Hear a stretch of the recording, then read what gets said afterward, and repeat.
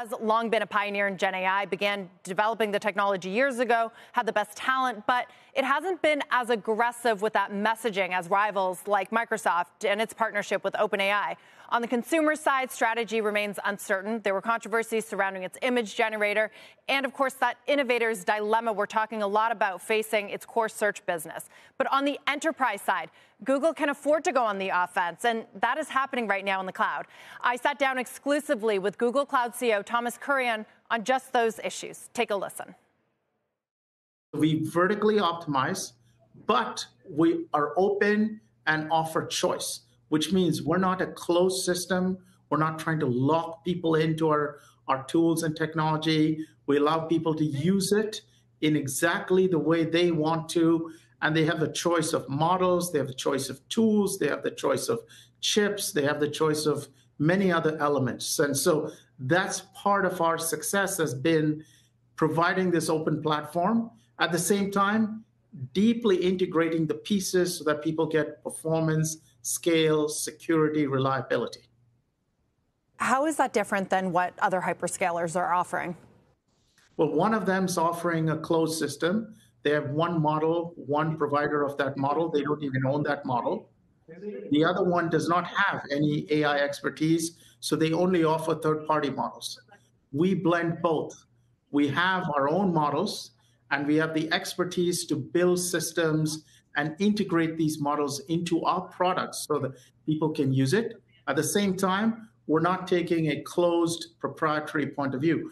When we say vertically optimized, we don't mean vertically integrated equals a lock-in like another provider. We're also monetizing AI in a variety of different ways.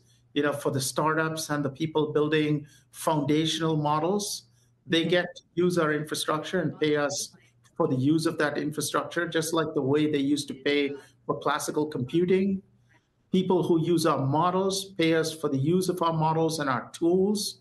Is that replacing spend in other areas or at other cloud providers? Is that new spend from them? It's new spend, and in many cases, it's doing something they could not do before. I'll give you an example. We process over 1 million calls for one customer every day using our customer service AI. And if you think of a human being answering those calls, they can do about 100 to 200 calls a day. That's a lot of people they would have to hire. Now, the reality is they wouldn't be able to staff such a large organization, and those calls are not being answered. So now that they're able to do that using our customer service AI, they're able to solve a problem they couldn't do before. It's net new spend for us. It's giving their customers better customer experience, and that in turn will drive monetization for them.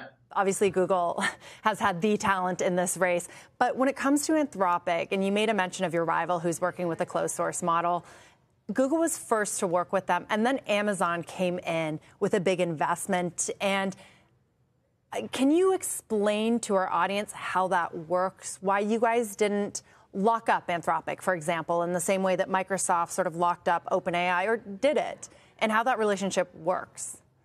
So Anthropic started with us, and they are still a very close customer and partner of ours. They train their models, serve their models. We've integrated that into our AI platform, something we call Vertex. We're actually giving our technology along with Anthropic to many customers. In fact, we have meetings today along with the Anthropic team with several customers to show people how they can use Claude, the Anthropic model, on top of our platform. So alongside Gemini, we do that too. We've never wanted to say, if you want to serve a model through us, you'd have to be owned by us, or you'd be tethered to us. And so we give model providers, whether they're open source companies like Mistral or Llama 2 from Facebook or Meta, we give them choice of where they want to run their models. And if we do an exceptional job, we'll get more customers using our platform along with their models. So both Google and Amazon, they've announced multi-billion-dollar investments into that Gen AI startup darling Anthropic. But What I hear is that the partnership could be more important to an Amazon than a Google because Google has its own foundation models like Gemini and its open source version, Gemma. Amazon doesn't, of course, and Anthropic's model, Claude, is a big name to show its cloud customers in a similar way as Microsoft doesn't develop its own model but uses OpenAI's ChatGPT and different tools.